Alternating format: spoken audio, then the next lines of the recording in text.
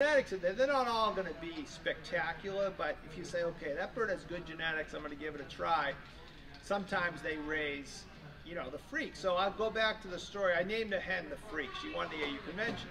And I'm a pretty good selector with pigeons. And I was selecting babies for the convention. My brother's there, and he's writing them down. I grabbed this baby. I said, whew.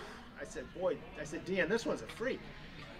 And it was just so special, just spectacular bird. And we put in the convention, and it, you know, hit in the both pre-races, and it broke open the convention and went on to be a superstar breeder. And